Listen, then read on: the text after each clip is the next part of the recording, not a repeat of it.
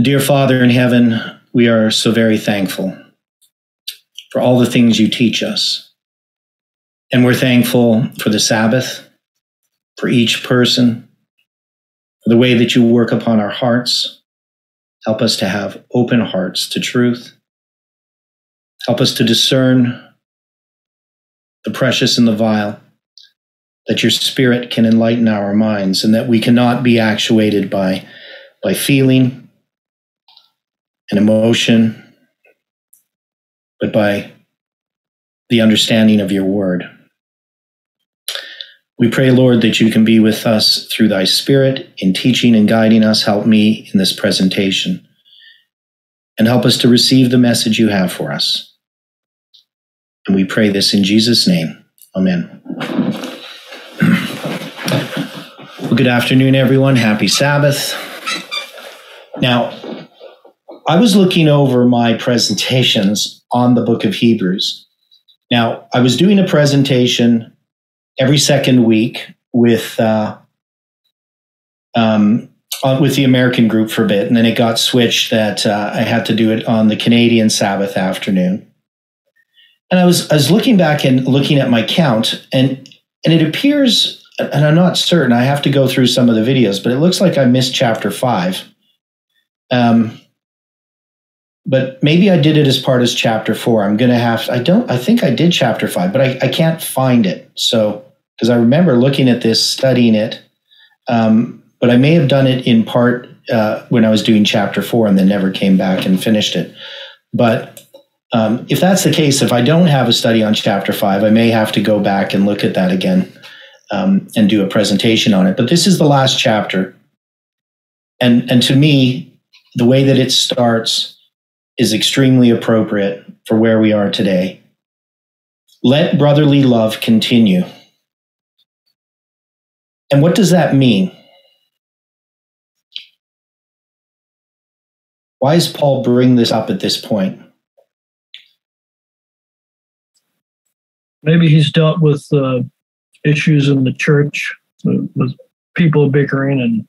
Well, but in the book of Hebrews, he's not addressing that so much as he does in some of the other letters, because he's writing to the Christian Jews in Jerusalem and to some who maybe aren't Christians, and he's appealing to them. And remember the chapters that we've gone through, the faith chapter and chapter 12, which was the one that really was to encourage us that the work that God has begun in us, that he's begun with his people, that he's going to accomplish that. And he compares the covenants, right? So he compares the old covenant with the everlasting covenant, with the law being given on Mount Sinai. And then he says that we have to go to the heavenly Jerusalem, right? To the general assembly of the church of the firstborn, which are written in heaven.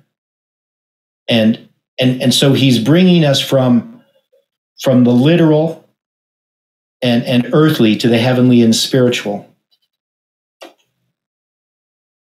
So right after he says, for our God is a consuming fire, he says, let brotherly love continue.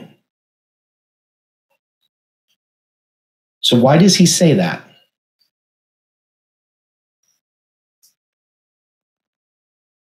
Because Paul has presented this long treatise to the Jews in Jerusalem, to the Hebrews. And he's made a case for Christ, that he is our high priest in the heavenly sanctuary, and that the new covenant is greater than the old covenant, and that it's a heavenly promises, right? Because Abraham, he was looking for a heavenly country, not an earthly. So why does he here say, let brotherly love continue? What's his train of thought, if we can go into his mind? Could it relate to the Church of Philadelphia? Okay, right? Because he's talking about the church of brotherly love. Let's look at it that way.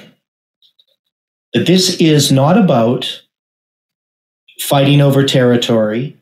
He's not engaged in a debate.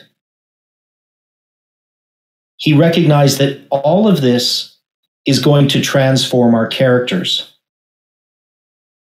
in the study last night with the Vietnamese, they had asked a question about, Christian character. What kind of lifestyle do we live? And I tried to emphasize that, clothes, eating, and drinking, they have their place. They have an importance. We need to be modest. We need to take care of our health. But we also need to reflect Christ's character. And Paul is not a debater, even though he did get in a fight with, what's his name? Peter? No, not Peter. He got in well, I guess he did get in a fight with Peter too. But with the guy he traveled with. Barnabas. Was it Barnabas? Barnabas? Is that the one that he got in a fight with? Yes, over John Mark. Yes. Okay. Yeah, that's who he got in a fight with. Okay. Paul and Barnabas, right? So it was Barnabas. He got in a fight with him. They had to separate. Yeah, for a little while. Because they had this issue. So it does happen. But that's not really Paul's character. Paul is a shepherd. He's leading and guiding the flock. He is one that cares for the churches. His messages to the churches, even though he can give a stiff rebuke, he's just as ready to encourage. So he lays down some principles about the sacrifices that are pleasing to God. Remember David when he committed murder and adultery. He says, burnt offering and sacrifices for sins thou dost not desire, but a broken and a contrite spirit thou wilt not despise. The sacrifices of God are this character that we are to have. So then he says, be not forgetful to entertain strangers, for thereby some have entertained angels unaware. Now this is kind of a, can we look at this a bit more spiritually rather than just literally? Can we do that? I don't see why not. Okay. So a stranger, what is a stranger?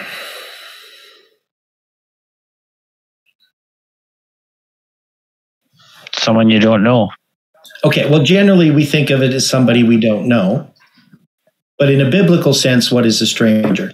Maybe somebody doesn't, outside of the truth, or Gentile or something. Yeah. Yeah, so it could be almost anyone. Yeah. And is it true that we need to entertain anyone? But this is not, of course, this is about hospitality, right? Do we minister to everyone that God brings our way? Or do we just are we just hospitable to those that we care about?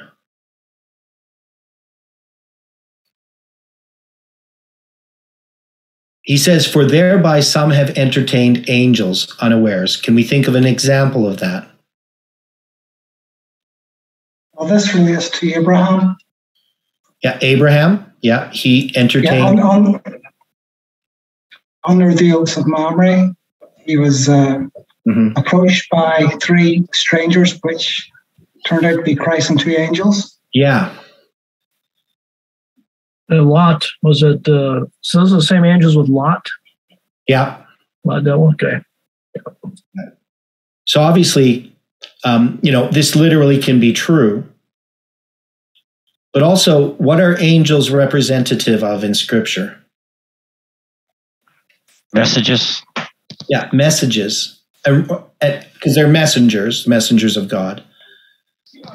And we need to be aware that God can give us a message in ways that we don't expect. That we shouldn't be closed off. We should be open to what God wants to teach us. But of course, he is talking practically about the fact that we need to be hospitable. We need to care for others. Remember them that are in bonds as bound with them, and them which suffer adversity as being yourselves also in the body. And of course, this is literally true. Those Christians that are in prison, they need to be visited and encouraged. people that suffer adversity. But this is also people who are bound in sin. People who are struggling. Our nature is to kick people when they're down, especially if we don't like them. But God is not telling us to do that. We need to love our enemies, do good to those that hate us and despitefully use us. Now, it says, marriage is honorable in all, and the bed undefiled, but whoremongers and adulterers God will judge. Can we take this spiritually?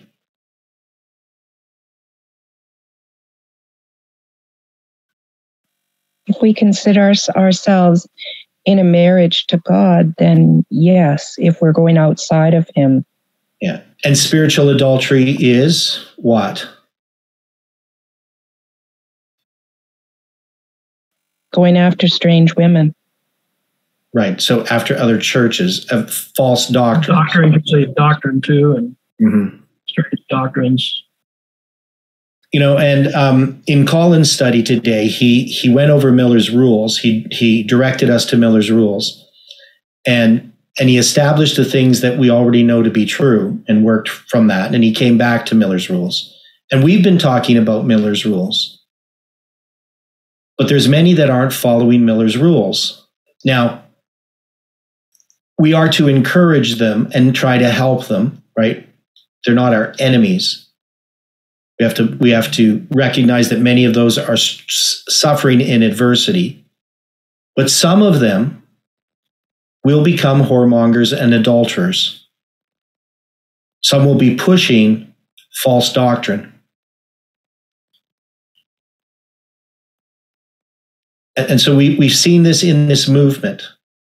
We saw it in the Millerite history. Many times in this movement. Yeah.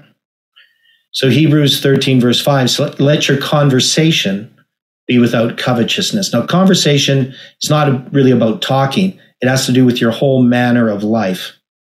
That is everything that you do. That is your business transactions, your interactions with your friends, with people in church, people that you're fellowshipping with. And it's to be without covetousness. It is we need to be satisfied with what God has given us to do, and we can't be jealous of somebody who has, in our minds, a position that we think we should have. And so we've seen a lot in that, in our movement in that, a lot of self-seeking, jealousy. But we need to be content with whatever lot we have. One of the things I've learned, and I don't know if I want to share a lot of my personal experiences here, but other people could maybe relate to situations where you think you desire something, and you think it's a good thing, but God withholds that thing from you. And the best thing that you can do is accept what God has given you. And then when you do that, every single time, God has given me something better. Amen. I have experienced that lots. Yes. And one example I could use is in my early 20s, in our upper room Bible studies. I had been playing guitar since I was 15. And so I would have been about 23, maybe 23 years old, 22 years old. And we had this Bible study group. And there was a guy there who could write songs and scripture songs. And I was really jealous of him. I wanted to be able to do this. And I tried writing some and I couldn't. I mean, I wrote them, but they were terrible. And, but I recognized that what was in my heart, and I asked God, I said, God, if music is such a stumbling block for me, I'm just going to get rid of my guitar and I will never play guitar again. And what ended up happening, my wife at the time, she said, well, can't you just keep the guitar for the children? And she says, they like to listen to you sing songs. They were very little then. I don't know if they like to hear me sing songs now, but back then they liked it. And the thing is, I was willing to give it up, but God gave it back to me. And from then on, I could write scripture songs, but I never had those feelings anymore. I never had any of that pride about being a musician all those years. And that's what needs to happen in our hearts.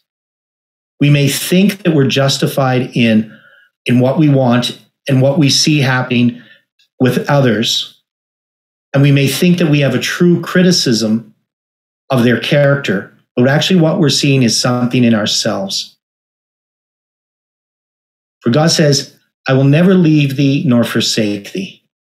So we need to be content with whatever our lot is in life and always make the best of it.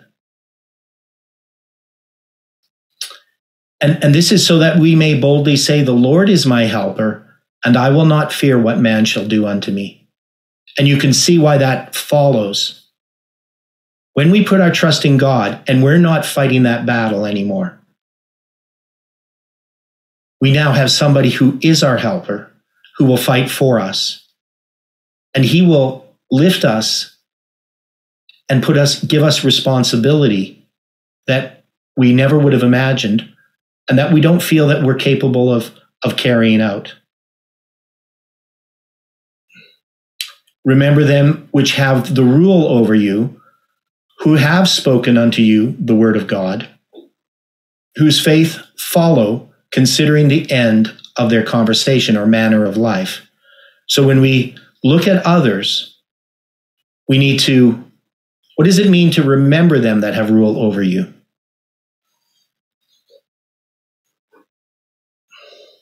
I think probably respect them. Okay, so it's kind of respect. The idea here is recollect, rehearse, make mention, be mindful. And so it does come down to respect. Oh, sorry about that. You don't want to look at Greek. So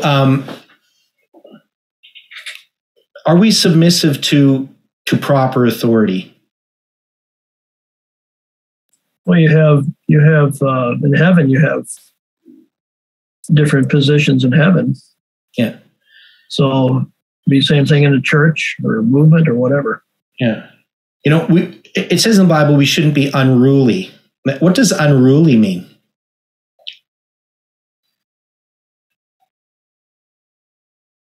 I mean, maybe trying to usurp authority or. Yeah, it's like we don't want to be controlled by others. That we, for lack of a better word, that colloquialism, you're not the boss of me kind of a thing. And often we get that attitude. People are like, well, who are you to speak to me? And if we have respect for one another, especially those that God has placed over us, we can actually use them as an example. That is, we can follow their faith. They can actually be a benefit to us. But often we fight. We want to be heard. Our views and opinions have to be heard. Depends how we value people too.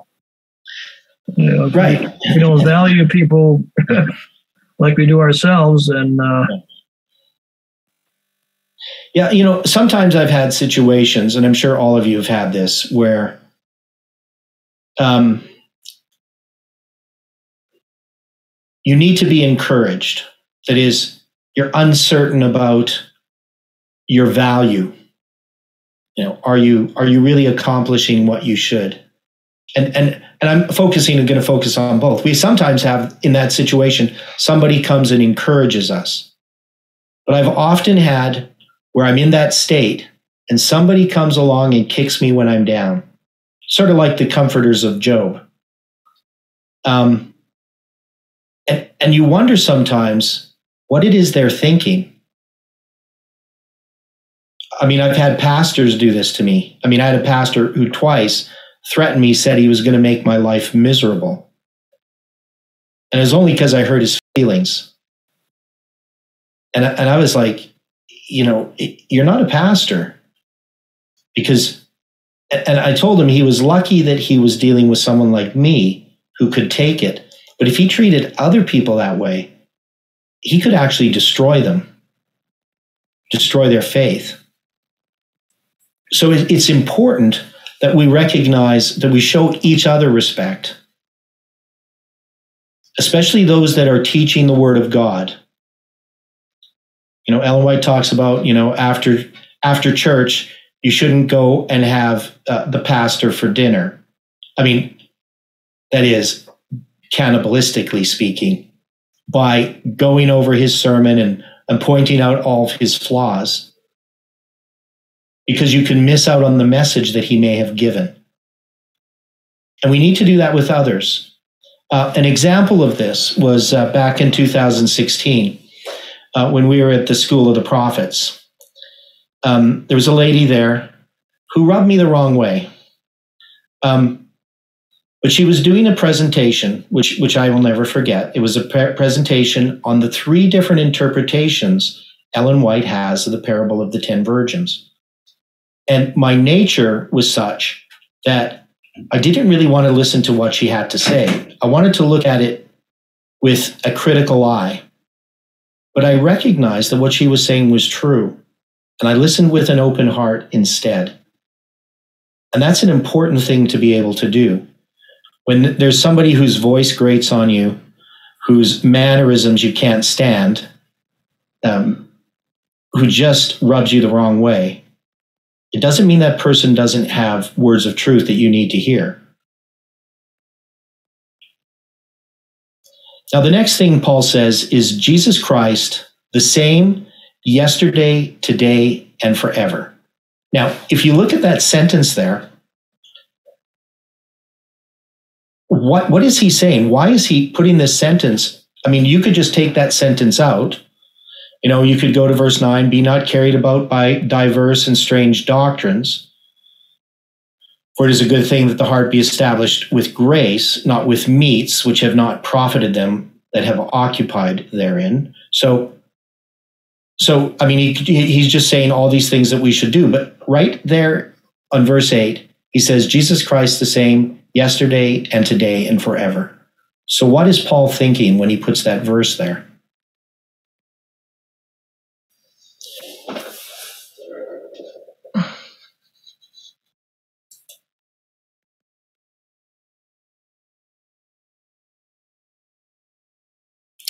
Now, I find it funny when you look at commentaries, they'll say, well, we don't think it's actually part of the original letter. Is he not given encouragement? You know, so that if you're in a position where you're being told something and you feel oppressed by it, that you say, no, Jesus doesn't change. You know, this is for your benefit.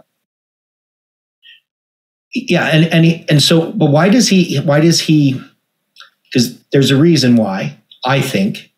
Because God set up the system. Because God set up the system of rule. Yes, and who is over who in hierarchy. But he set up a good system. And Christ is the one who is submitted. Oops.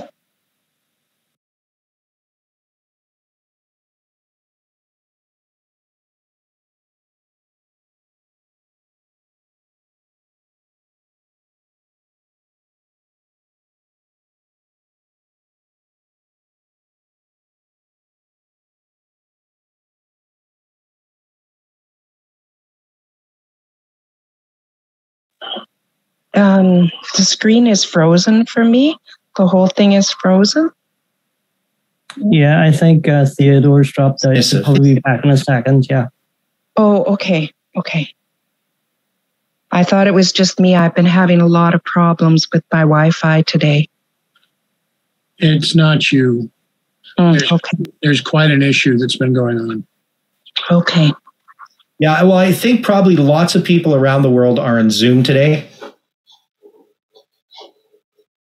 That's true. Yeah.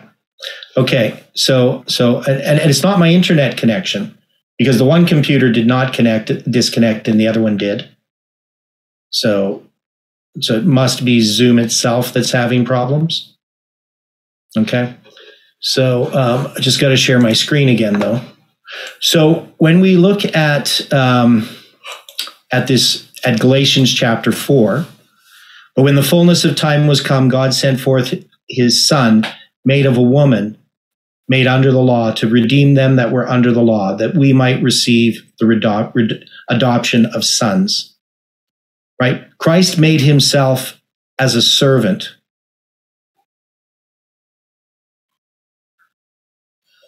We also have this in Philippians, I think it's chapter 2. Let this mind be in you, which was also in Christ Jesus, who being in the form of God, thought it not robbery to be equal with God, but made himself of no reputation, and took upon him the form of a servant, and was made in the likeness of men. And being found in fashion as a man, he humbled himself and became obedient unto death, even the death of the cross.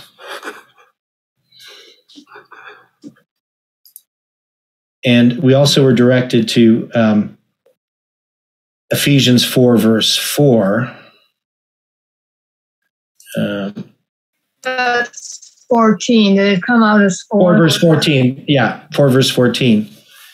Now, this is addressing Hebrews chapter 13, verse 9, the part where it's talking about the false doctrine.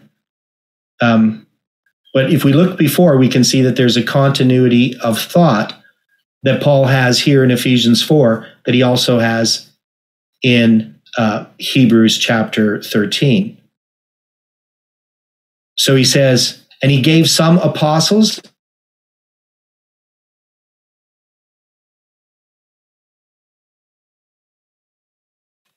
No, that's not what I meant. I'm sorry. It's about not being cared about with winds of doctrine, basically. I thought it was in the 4th chapter. Maybe it's the 2nd. Is it Ephesians 4:14 is talking about tossed to and fro and carried about with every wind of doctrine? That we henceforth be no more children, tossed to and fro and carried about with every wind of doctrine by the sleight of men and cunning craftiness, whereby they lie in wait to deceive. Recording stopped. There it goes again. Okay. Hello, everyone. Sorry about that. So we're going to go back here. So the verse that was shared with us is Ephesians 4:14. So I'm going to go back to Hebrews, and we'll see what we're talking about here. Be not carried about with diverse and strange doctrines, for it is a good thing that the heart be established with grace, not with meats, which have not profited them that have been occupied therein. Now, why does he talk about meats when he's talking about doctrines? We talk about the meat of the word. Yeah, so he's comparing strange doctrines with food that's been offered to idols in some way. But he says, we have an altar whereof they have no right to eat, which serve the tabernacle. So let's go to Ephesians again. So Ephesians chapter 4. And so he talks about the church and about the ministry of that are the different gifts that are given to others: apostles, prophets, evangelists, pastors, teachers. And these are given for the perfecting of the saints, for the work of the ministry, for the edifying of the body of Christ, till we all come in the unity of the faith and of the knowledge of the Son of God, unto a perfect man, unto the measure of the stature of the fullness of Christ. And we henceforth be no more children, tossed to and fro and carried about with every wind of doctrine, by the sleight of men and cunning craftiness, whereby they lie in wait to deceive. But speak the truth in love, may grow up into him in all things, which is the head, even Christ, for whom the whole body, fitly joined together and compacted by that which every joint supplieth, according to the effectual working in the measure of every part, maketh increase of the body unto the edifying of itself in love. So what is Paul talking about here?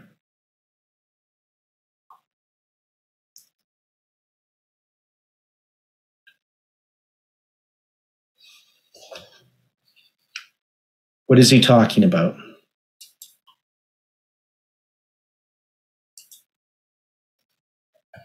Is he talking about the same thing here? Remember them which have rule over you, who have spoken unto you the word of God, whose faith follow, considering the end of their conversation, Jesus Christ, the same yesterday and today and forever.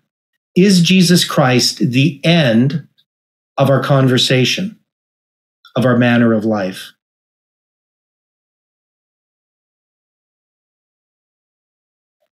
As in the sense of the goal for our life, yes.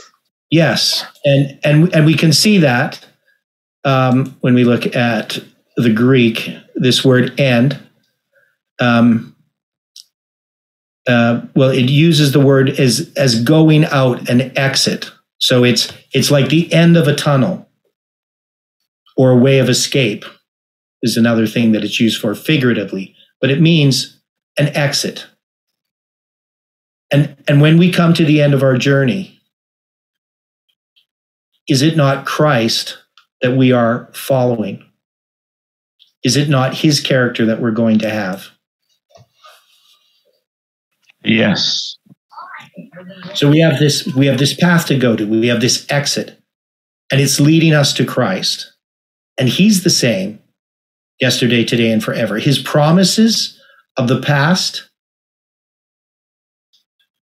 can be fulfilled today, and they will continue to be fulfilled.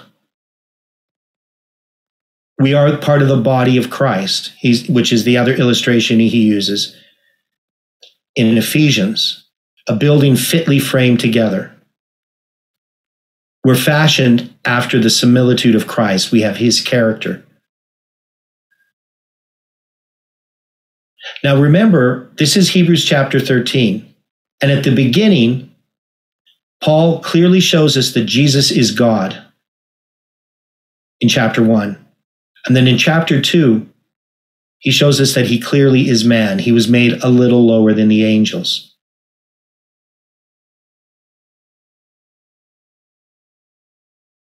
We need to follow his pattern. And that's why we remember them that have the rule over us, who have spoken unto us the word of God. And we need to follow their example, because their example is leading us. By us doing this, by manifesting a character of Christ, we will be on the right side of the issue. And we've seen this happen in the negative side of this. We've seen people who've understood the truth, and would they allow other people who ruled over them, would they give them the proper respect? I mean, I can think of examples of people, but I don't want to name anybody. But I've seen people who, it's clear that God was teaching them some things, but they believed that other people had to listen to them. And especially the leadership had to listen to them. And when their views or ideas were rejected, they just went off into darkness. Because it's God's truth, it's not ours. And we have to believe that God is going to take care of his truth. One thing we can't forget. Yeah. And this is the thing that's going to save us, having a character of Christ. Now, when it says we have an altar whereof they have no right to eat, which served the tabernacle, he's talking about this altar, which is what altar?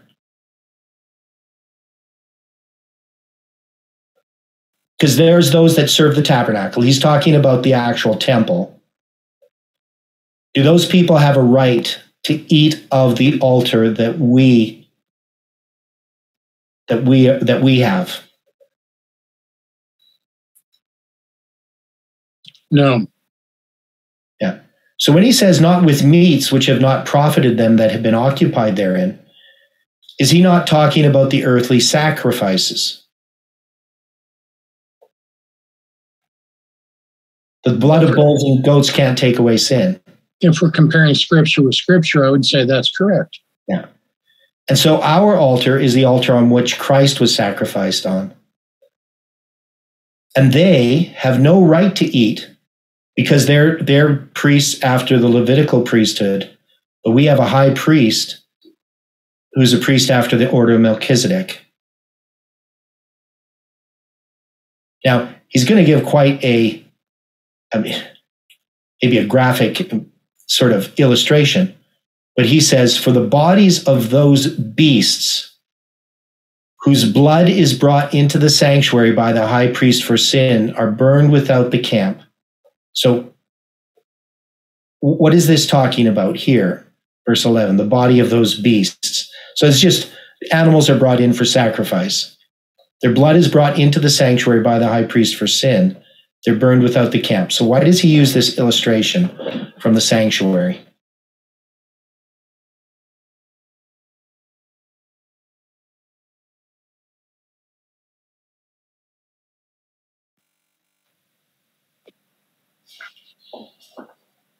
The literal is that they're referring to the bulls that are slaughtered, right? Yeah, so there's certain offerings that are slaughtered. The blood is brought in, but they're going to be burned. And this is Leviticus chapter 4, talking about the bullock. The whole bullock shall he carry forth without the camp unto a clean place where the ashes are poured out, and burn him on the wood with fire, where the ashes are poured out shall he be burnt. And we also see that in Leviticus 16. The bullock for a sin offering, the goat for a sin offering, whose blood was brought in to make an atonement in the holy place, shall one carry forth without the camp, and they shall burn in the fire their skins and their flesh and their dung. So there's certain sin offerings that the blood goes in and makes atonement, but they're going to be burned without the camp, outside of the camp. Then he says, wherefore Jesus also, that he might sanctify people with his own blood, suffered without the gate. So he's making an argument again. He's going back to some of his earlier ideas about Christ, but here he's talking about him as the sacrifice. But if we're looking not just at Leviticus for the priests, but if we're looking at Exodus for the whole people, okay, then that verse would also give reference to Exodus 29:14, right? Okay, so Exodus 29:14.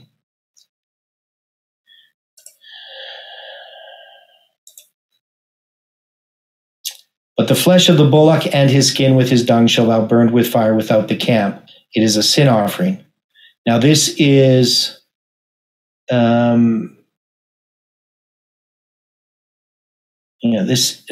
this offering is for, just reading about this. The priest, isn't it? Yes, the consecration of the priests. So, in other words, it ties it directly into Leviticus, but it's also giving reference back to the sin offering. Yeah. Okay. So we know Jesus, he's our high priest, and he's also the offering.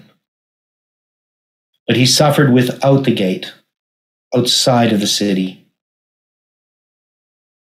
Let us go forth, therefore, unto him without the camp, bearing his reproach. So, I mean, obviously, as Christians, they're going to be cut off from the sacrifices. They're not going to be doing the earthly sacrifices anymore. Correct?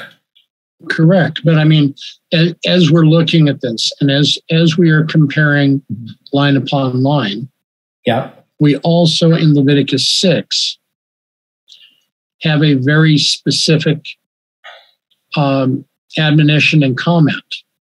Okay, which verse? Leviticus 6, verse 30. Okay, and it says, no sin offering whereof any of the blood is brought into the tabernacle of the congregation to reconcile withal in the holy place shall be eaten. It shall be burnt in the fire. So that means any of the blood which is brought into the tabernacle of the congregation to reconcile the holy place is not eaten. So we'll see that offerings are eaten. Where is the blood? What's done with the blood with the offerings that are eaten? Sprinkled? No. Poured out at the altar. It's poured out at the base of the altar. Right? I mean, we didn't go into, in our study on the sanctuary on Friday evenings, we didn't go into detail about all the sacrifices, and it is a hard thing to keep track of. Okay, but take a look at Leviticus 16, verses 14 to 19. Okay. So Leviticus 16, verse 14 to 19.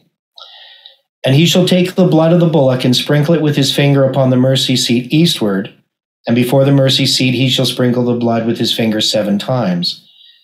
Now, of course, this is the Day of Atonement. This isn't the daily ministry, right? Okay. And then they shall kill the goat of the sin offering that is for the people, and bring his blood within the veil, and do with the blood as he did with the blood of the bullock, and sprinkle it upon the mercy seat, and before the mercy seat. And he shall make an atonement for the holy place, because of the uncleanness of the children of Israel, and because of their transgressions in all their sins. And so shall he do for the tabernacle of the congregation, that remaineth among them in the midst of their uncleanness. And there shall be no man in the tabernacle of the congregation, when he goeth to make an atonement in the holy place, until he come out, and have made an atonement for himself as for his household, and for all the congregation of Israel. And he shall go out unto the altar that is before the Lord and make atonement for it. And he shall take the blood of the bullock and the blood of the goat and put it upon the horns of the altar round about. And he shall sprinkle of the blood upon it with his finger 7 times and cleanse it and hallow it from the uncleanness of the children of Israel. And so what particularly did you want us to see here? Well, the point is that there is times where the blood is poured out at the bottom of the altar, and there are times where this blood is also sprinkled. But the situation with this same bullock that they're talking about here remains the same, that the skin and the carcass is basically burned outside the camp. It's not eaten. Yeah, so there is blood brought in, but when that happens, it's not eaten by the priests. So all I'm trying to get at is that both answers were correct. Yeah. So there is blood sprinkled. I wasn't saying that there isn't. But the blood that's sprinkled is not eaten. That animal's not eaten. But when the animals are eaten, the blood's poured out at the base of the altar. It doesn't go into the tabernacle. It's not sprinkled there. It's put on the horns of the altar, but not into the tabernacle itself. Now, why would that be? I mean, we never dealt a lot with all these different symbolisms of the sacrifices. We didn't go through the red heifer offering and things like that.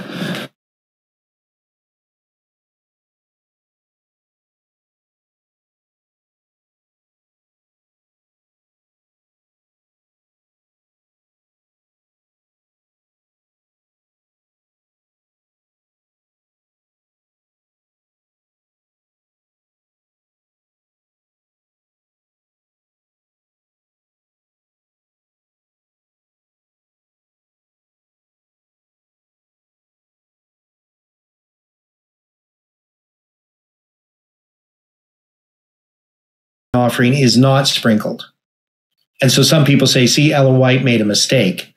But if you read it carefully, she's just not being as specific, but she does have some qualifying words that some people just skip over. But anyway, the point is that our sins get transferred to the sanctuary, not by the individual sin offering directly, that is, The blood of, when an individual brings his sin offering and he cuts the throat of the goat or the lamb, then it's caught by the high priest. Goat. Yeah, and it's going to be sprinkled out at the base of the altar. And the offering is going to be eaten by the priest.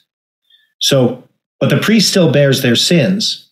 But I think it's for the king and the whole congregation. I can't remember. There's 4 different offerings: the individual, the whole congregation, the priest, and what's the other one? Do you know which chapter that's in? Sin offering. The king. Okay, the king. So you have the king, the whole congregation, the priest, and the individual. And 2 of them, blood goes into the sanctuary and the offering's burnt. And 2 of them, the offering's eaten and the blood's poured out at the base of the altar. I can't remember which ones are which. I just know for the individual, the blood's not carried into the sanctuary to, it's eaten by the priest. So going back to Hebrews chapter 13 here, why does he talk about the fact, and I think you alluded to it, Dwight, that he might sanctify the people with his own blood, suffered without the gate? How does the offering being burnt without the camp, what does that have to do with sanctifying the people?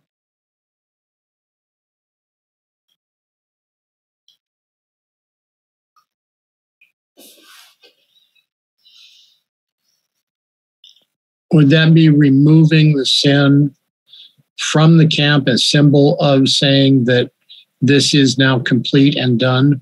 Yeah. So Christ, in a sense, is bearing our sin without the camp. He's removing it away, right? And it says, let us go forth, therefore, unto him without the camp, bearing his reproach. So here he's using this illustration because going outside of the camp means, in a sense, we're banished from Israel and we're going to bear the reproach that he bore. So this is a reproach by having the offering burnt outside of the camp. And it represents Christ's reproach, that he's rejected, despised and rejected of men. Does that make sense? It's making a good point. Yeah.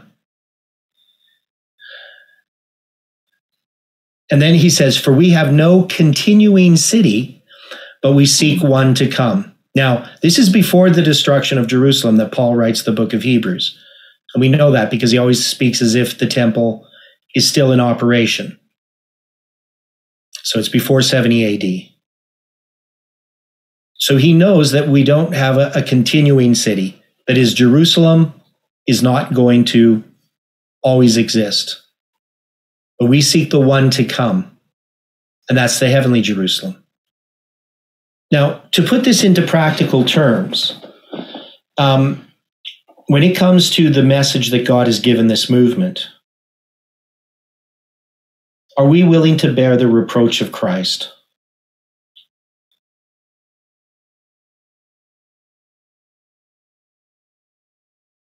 That's a question we're going to have to ask ourselves daily. Because we will have to bear the reproach of Christ. Exactly. If we accept this message.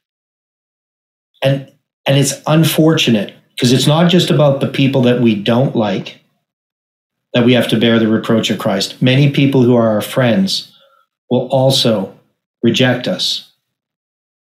And we have to be willing to bear that reproach. Because we have a city that we're looking for in the future. We're not looking for our place here and now. I mean, to me, that was the big mistake of many of the people in the movement who were looking for position. Because when you're looking for position, you're acting as if this is what God has promised us. People want to have a place in the church. They want to have a place in the movement. They want to have status among their friends. They want to be looked up to.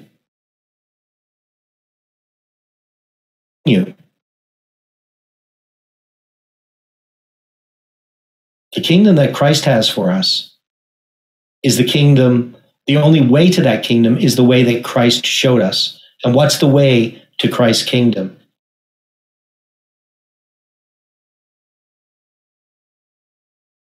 Through him. Yeah. And that's the end of the conversation, right? That's where we have to follow. We have to take up our cross daily and follow him.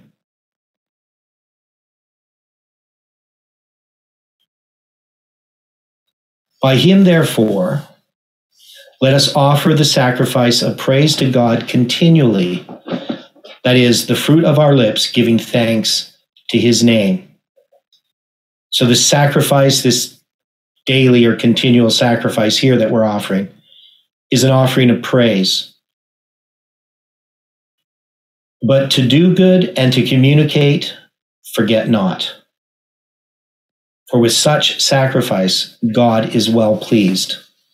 Now, to do good, we can understand to do good. But what is communicate?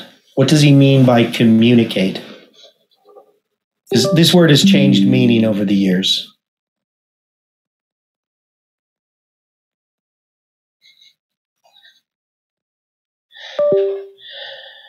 Okay, what's the word? What's the root of the word communicate?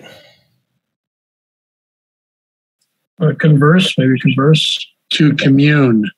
To commune, and community. It means to do good to others.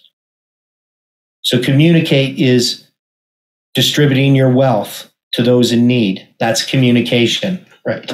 So, I like looking at these old English words and how they've changed over the years. Now we usually just mean communicate means to share your ideas, but it used to mean to share your things, to impart to others. Now, it does also relate to imparting truth to others, right? So communication is not just about giving goods. It is about spreading the good news. But if, again, we were doing line upon line, if we were looking at Galatians 6:6, yeah, it would give us another way of supporting exactly what you're saying.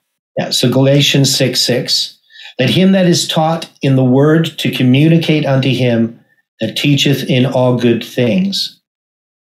So if we're taught in the word, we have to communicate unto him that teacheth in all good things. So can you explain this verse, what you understand by it? Okay. In other words, are we not going to share this with others that we are attempting to explain our faith with? Mm-hmm. Now, and when you look at Galatians 6:6, I mean, you have to think about the context here too, which this is one of my favorite passages, but Galatians has lots of them. Brethren, if a man be overtaken in a fault, ye which are spiritual, restore such a one in the spirit of meekness, considering thyself, lest thou also be tempted. So this is, of course, telling us that when we see somebody who's struggling with sin, we're not going to kick them while they're down. We're going to try to restore them. And we do so in a spirit of meekness, not of standing over that other and trying to say how much better we are than them, which often is what I see happening. Because we have to recognize that there is a danger that we also have. And then he says, bear ye one another's burdens, and so fulfill the law of Christ. But then he says something quite interesting as he goes through this. So when he talks about bearing one another's burdens, he then says, for if a man think himself to be something when he is nothing, he deceiveth himself. But let every man prove his own work, and then shall he have rejoicing in himself alone, and not in another, for every man shall bear his own burden. So what is Paul trying to tell us about burden bearing?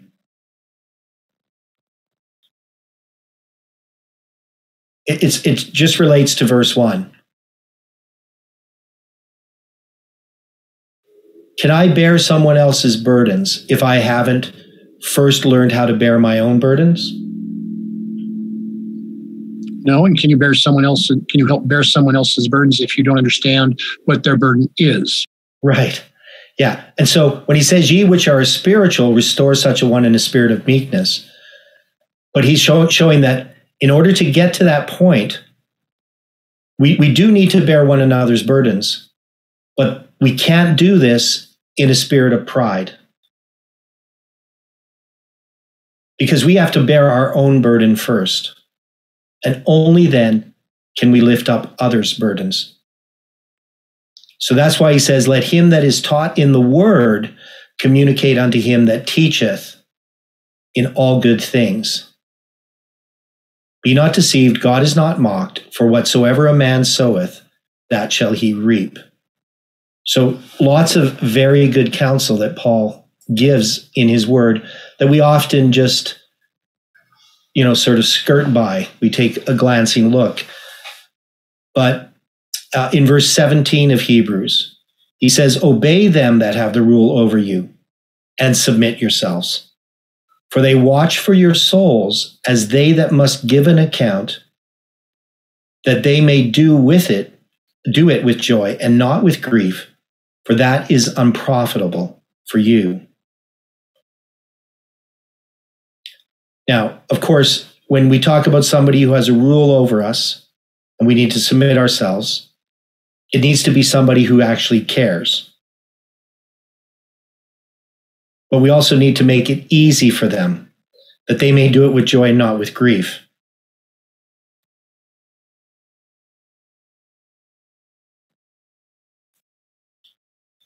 Pray for us, for we trust we have a good conscience, in all things willing to live honestly. But I beseech you the rather to do this, that I may be restored to you the sooner. Now, Paul he's starting to go into this personal appeal. At the beginning of the book of Hebrews, Paul doesn't have an introduction, but he is going to have this benediction. And he's moving into it here to the end of this letter. So what does he mean? Pray for us, for we trust we have a good conscience, in all things willing to live honestly. But I beseech you the rather to do this, that I may be restored to the sooner. What is he asking them to pray for?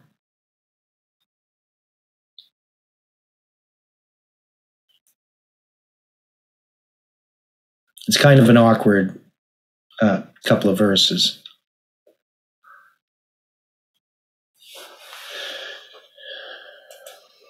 That he is requesting prayer in this situation.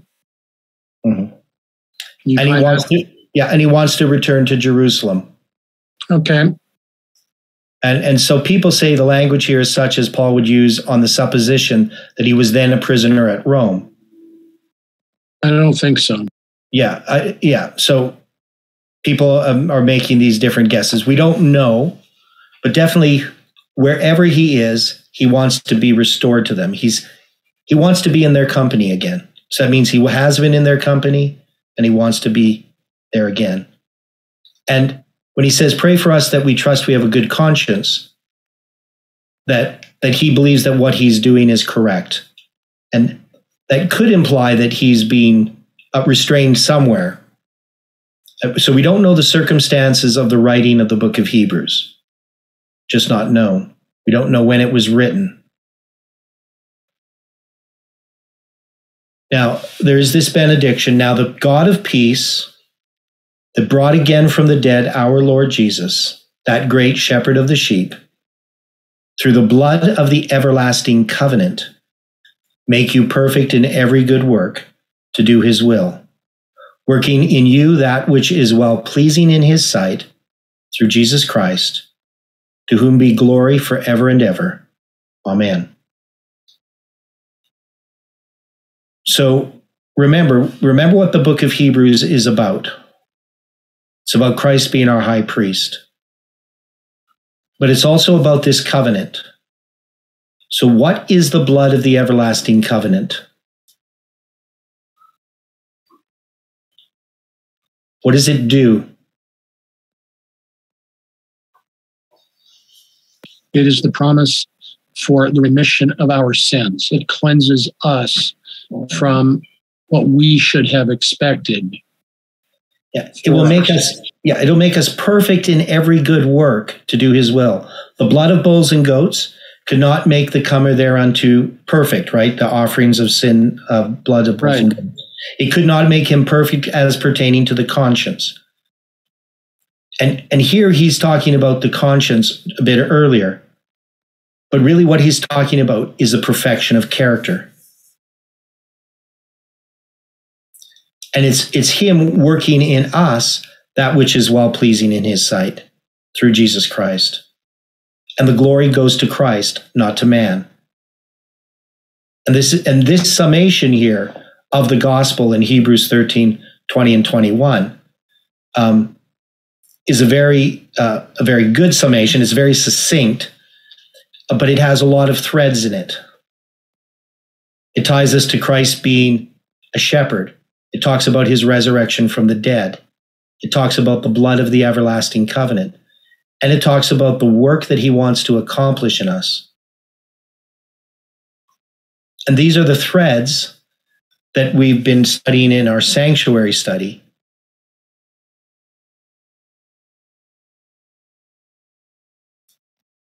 And this is the work that God wants to do in this movement, in each of us individually.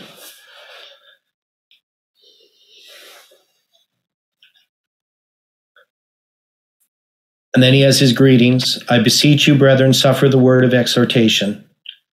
For I've written a letter unto you in few words. Know that our brother Timothy is set at liberty, with whom, if he comes shortly, I will see you. Salute all them that have the rule over you and all the saints. They of Italy salute you. Grace be unto you all. Amen. And so it's written to the Hebrews from Italy by Timothy. So this is why they say it may have been when he was in prison in Rome, but we don't know specifically the circumstances. So any final thoughts about what we have studied in the book of Hebrews?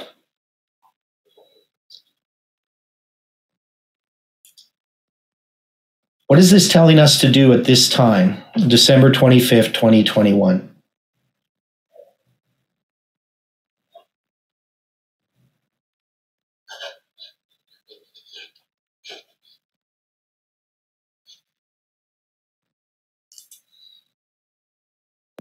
This is presenting before us the work that we're soon to have to undertake in earnest. Okay, so we have a work before us. Are we fit for the work? Absolutely. Yeah, it's overwhelming. But God has given us a witness. And what has he given us as a witness, as an earnest, so that we can trust that he's going to continue to be with us?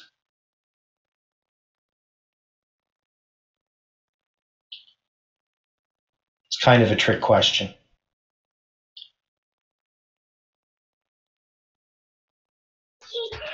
He's given us the prophetic lines.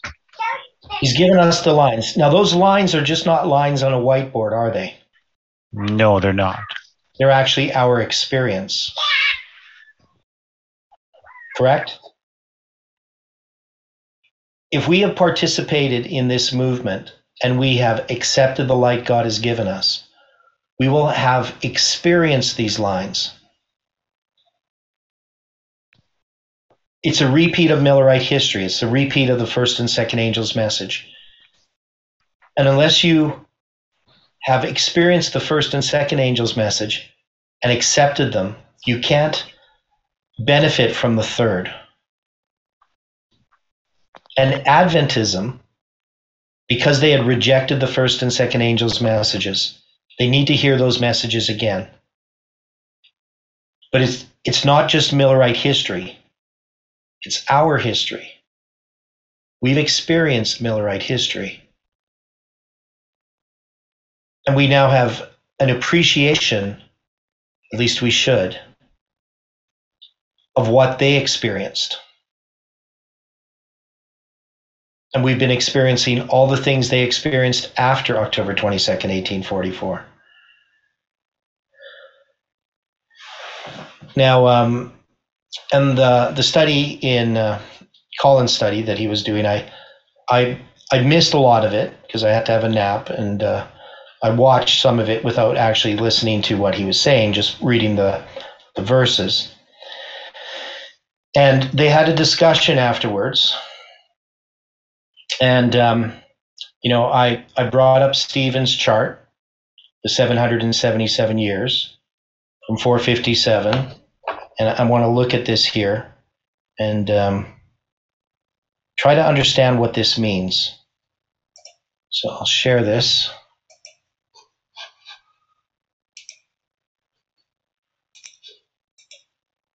So what is this we're looking at?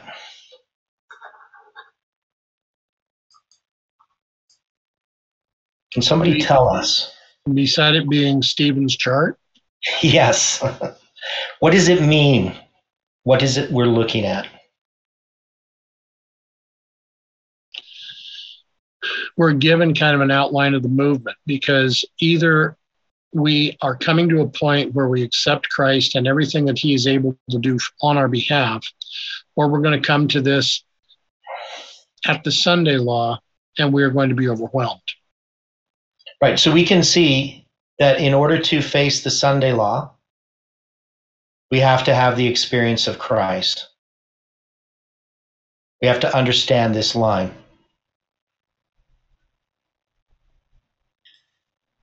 And I'm not just talking about like an intellectual understanding of the math of it and how it works and that you can draw it out.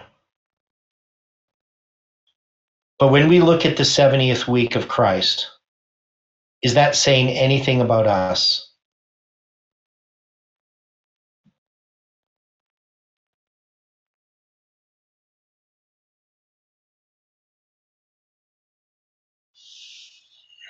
It says a lot to the person, to the individual.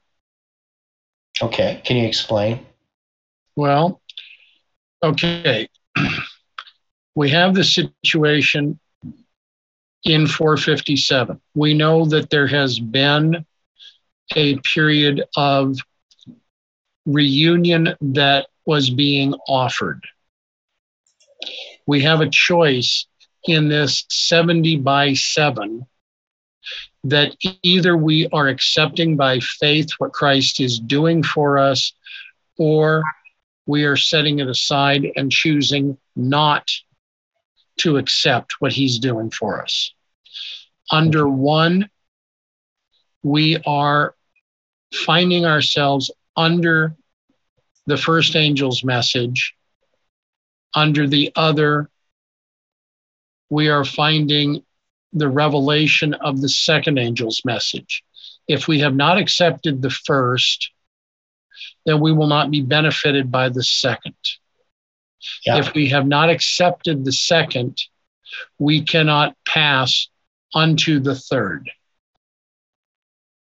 Okay. So we have this acceptance of these messages when we look at this chart, which I also shared with Colin's study. And we know that this is the 777 days. Is there a relationship between the 777 days and the 777 years? I would have to say yes, that there is. And didn't we put the Sunday law at December 25th, 2021? Yes, we put a type of Sunday law at that point, yes. Yeah. Now, we put it there, not because we believed that a Sunday law was going to happen on December 25th, 2021. I mean, we played with the idea, but we said that, well, that's as far as our line goes. And so the Sunday law has to be after that at some point. But we know December 25th is also the day Jehoiachin is released from prison. It's also the 20th day of the 9th month, which is Ezra chapter 10, which we've talked about extensively. But we would have to recognize that just like in order to be prepared for the Sunday law, we have to accept this line. That is, this is our experience that is typifying the preparation for the Sunday law. It's typifying our message that's going to be given to the Levites. Can we agree with that? Well, I've got a question. Yeah. Okay, we have the 2 periods of the 252 days, right? Yeah. Is one not a period relating to the priests and the other for the Levites? Okay, so because what we're talking about is a typical line. So we know that this line is typical. That is, we're not saying the Levites are interacted in this time, right? All right. Okay. So yes, we can say that. That is, it's a chiasm, and July 18th is the center of it. Correct. And it was a test for a group of people. What's that? I was going to say the July 18th is not the exact center, but it is the tipping point. Well, it's the center of the 540 days with the 225, the 252. I'm looking at the 252, not the 525. All right. Right. So because you got March 27th. Okay, I'm following your point. Yeah. So it's a center. So it's a test for a group of people. Us, right? This movement. But it also has the 525 days to December 25th. Right. And that's where we develop this preparation of this message, because we have to give this message to the Levites. And this is part of our tarrying time. It leads us to December 25th. Yeah. So the lines is plus our experience is the living testimony. Now, I have a hard problem with some of this stuff that we're saying here. And here's the problem. The problem is there's so few of us. And I don't see that, any of us in particular, and I'm talking about myself really, that I see that we can accomplish what needs to be accomplished. And so I've always believed that there's going to be other people coming in. Yeah, do you have a comment? Okay. So are we to set aside what Gideon went through? Well, we would look at Jonah. We would look at Gideon. Well, and particularly with Gideon are you referring to? How many initial people came to the call of Gideon? Well, quite a lot. I can't remember the number, but right. But by the time it was done, it was whittled down to 300 people. Right. And the 300 were able to go up against a hugely more advanced war force. Yeah. And it wasn't through the force of men, it was because of what God himself had done. Right. So we're coming to a point right now, like Gideon, just like the number of the Millerite preachers from 1840 to 1844, where, the numbers are few, but God is taking this work into his hands, and we need to have the faith that he knows what he's doing, and all we need to do is follow where he leads us. And so it's in spite of what we see in ourselves, we have to trust that God is in control. There you go. And we can't be overwhelmed by the enemy, by what we see. There you go. Yeah. It's a tough one, though. And that's what I'm saying. I mean, in some ways, I'm saying it's sort of, maybe not tongue-in-cheek is the right way, but maybe ironically, which is kind of tongue-in-cheek. It's just that it just seems like this is so much that God's asking of us. And yet we know that he's not asking it of us. He's asking us to trust that he can do what he has promised. Oh, man, you always say he's taking the work into his own hands, so he has to do it. with our cooperation. And believe me, I've already started some of it, and it is exhausting. It's got to be the Lord. I really see that it has to be Him. Yeah, and we know that God's going to lead this movement, and we can't have in our idea in our mind of what it's supposed to be. Like Colin presented a really good study today, and I believe that he's correct. I don't think he's correct in every particular, but I think he was correct in his main applications. That is, he took the kings, the last kings of the United States that we mark, Reagan and George Bush Sr. and we go through all these kings, and then we have Trump, and he laid this up with the image of Daniel chapter 3. So the image of Daniel chapter 3 is like the image of Daniel chapter 2, but what's the difference? The one's all gold. Okay. And that one that's all gold, it represents the Sunday law, does it not? Correct. Yep. And what he did is he said, well, we can take the Revelation 17, because we can take Revelation 17 and we can line it up with Daniel chapter 2. Right? 5 are fallen, one is yet to come, but it'll continue as, but. Yes. And then the 8th is going to come, right? All those things. I didn't quote it word for word, but we understand that. And so he laid that alongside the image of Daniel chapter 3 with Daniel 11, verse 1 to 4. And he showed that what happened, the United States is, of course, in the image of Revelation 17, the United States is the 6th kingdom. The 7th is the United Nations, and then you have the papacy. And so now what we have is we have this model. So he's going to use this riddle, and he's going to apply it to the United States itself, not to the entire line of prophecy, but just to the United States, by taking the fact that we can take the image of chapter 3 and see that it's different than the image of chapter 2. And so that golden image is going to represent the United States itself. So there's some merit in it. Now, the thing is, they say it's going to be, at least Colin thinks it's going to be Trump himself. Though I don't know that we can say that. And I wouldn't say it. I wouldn't say that Trump comes back into power.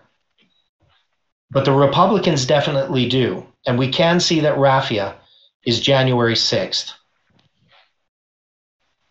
But remember, we still are on a typical line. We don't know what this means in regard to the big line. But we know that the Democrats represent the king of the South, and they conquered the king of the North. But the king of the North is going to come against him. Once again, not the Soviet Union. Yeah, like a whirlwind. Yeah. So something's going to happen in the United States, and that's going to lead to the Sunday law. Okay, so let me throw this at you. Okay. At this point, could we apply the situation with Raffia as the 2020 election, and that Paneum could be the 2022 election? Well, it's possible. I mean, that's the thing that I don't think we can do now, is that we can't make the type of predictions that we made before. That is, we need to learn from the model that God has given us. We know that we're not time setters. Agreed. And I would say that Raffia, yeah, it's a battle that culminates with January 6th. The reason I look at this is historically, especially over the last 40 years, the party that holds the White House loses substantially in the Congress in the midterm election that follows. Yeah. So there's normally that happens. Mm-hmm. Most normally it has been over, at least, especially over the last 40 years. Yeah. Now, one of the problems that we have in the United States is a lot of people have died, old people. And once you die, you end up voting Democrat. Ain't that the truth? Yeah. So the Democrats have a lot more votes there. But also the younger generation coming up, from what I can see, is much more politically active than a lot of younger generations have been, partly because of the internet. And also they've changed the rules about elections now. So it seems pretty likely that if things are staying the same, that you would have the Democrats still maintain a lot of power.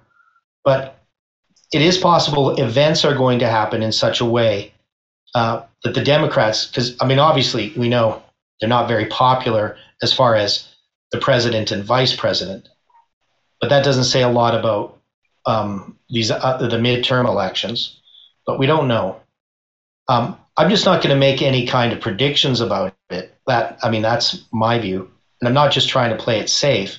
I think it's been quite clear that we can say that Jeff was right when he said Trump was the last president of the United States. The last Republican president or the last president? Well, he's the last president. Okay. The last president of a free United States. Yeah. The United States on January 6th no longer was the United States. That is, the characteristics of the United States disappeared on that day.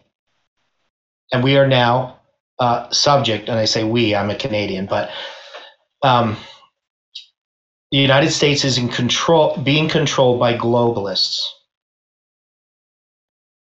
And that all the things that have been happening behind the scenes shows that the American public is not in control of its government.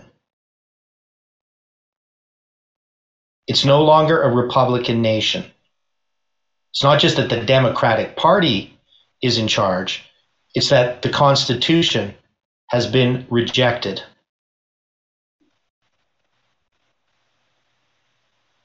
So Trump is the last president of the United States.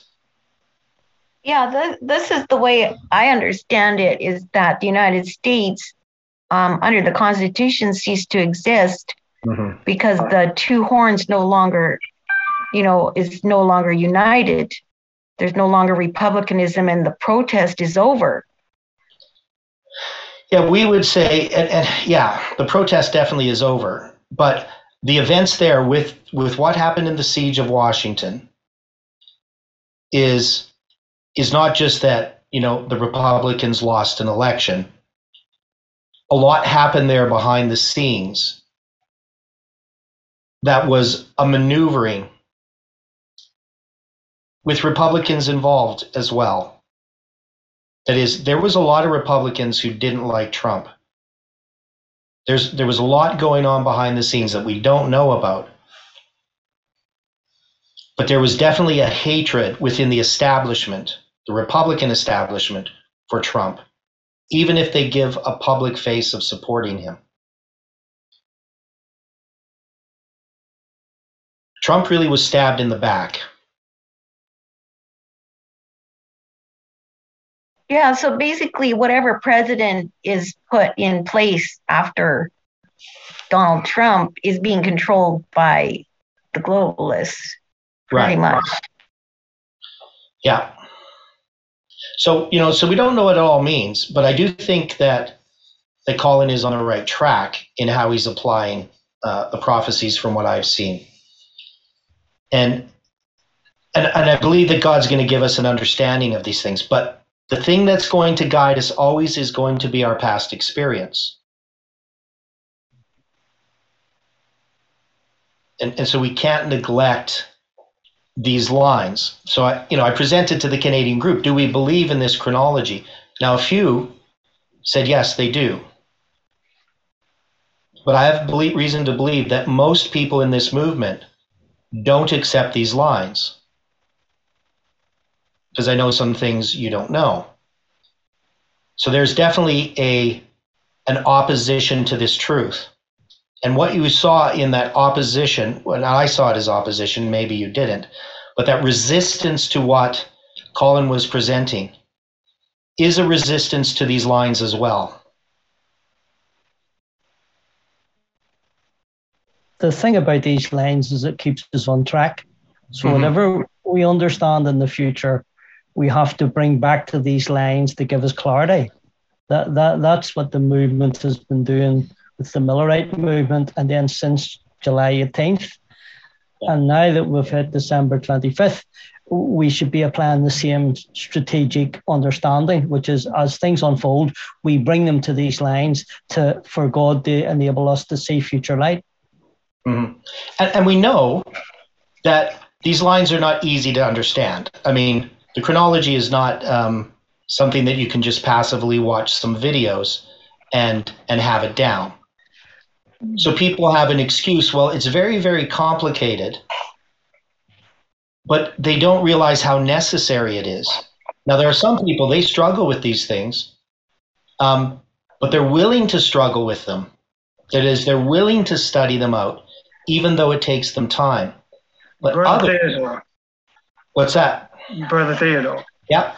You suggesting that I'm resistant to these lines? No. Why are you resistant? I'm not resistant. No, That's I know. the reason I'm asking, because I'm the one that brought it up. I'm the one that was asking him about the presidents being in the Yep.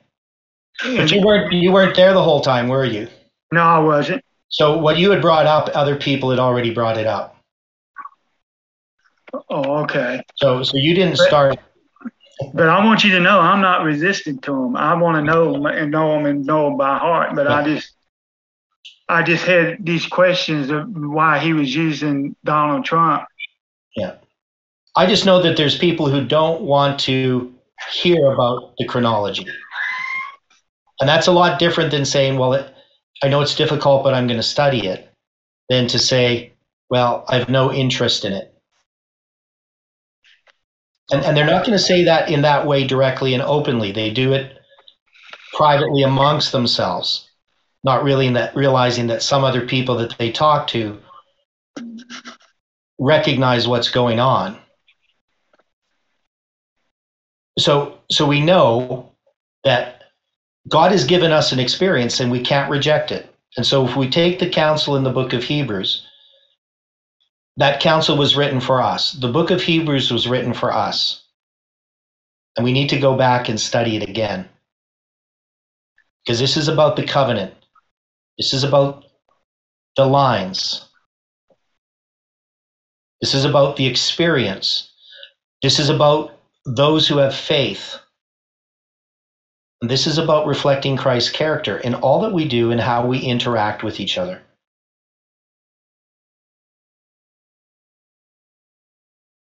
And there can't be any, jockeying for position within a movement. Because if you do that, you're showing what world you value. You just value the present world.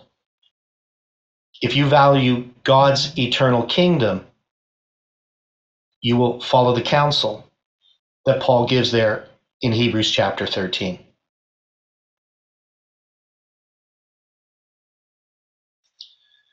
Any final thoughts before we close with prayer? Because we're going to have a break before we have another discussion. But so when's the next discussion going to be? Well, technically, I have 4:00. I have a discussion, but we can have it earlier. I need a break, and probably the other people would need a break. Some people don't mind just talking all the time, but for me, I need a break from it. Well, you've been talking for a long time now, for two days. Yeah, exactly. But we can come back to this and sort of open it up a little bit more for questions that people have. They might have questions for Dwight on some of the things he's been presenting. We could even discuss what what little we know. Some of you were there for Colin's study, so you understand a little bit better what he was presenting. And then just to discuss a little bit about December 25th itself. How do we relate to it? So I did some presentations yesterday, and the one presentation that I did after Stephen's presentation, and Stephen's study is a little bit open for discussion too, for those that saw it, on 508, and that deals with December 25th as well. So, we went through July 18th, and my focus was really trying to understand what December 25th is about. So, to me, that's kind of the topic for the day, considering it's the day. So I suggest, we have a word of prayer, and then we can come back in about 10 minutes, if that's okay. Okay, I just wanted to say, I think these lines are necessary for us because basically we need them to see where we are in time, where we are standing at, and all this history and the numbers and timelines show us exactly where we stand. So this is necessary. Yeah, it's light for our feet. Right? Yeah. Amen. And that's what we need. We just need light for our feet, because we don't want to stumble off the path and fall into the dark, wicked world below. And so that's what God gives us, sufficient light for the day. So let's close with prayer, and then we'll come back in 10 minutes or so.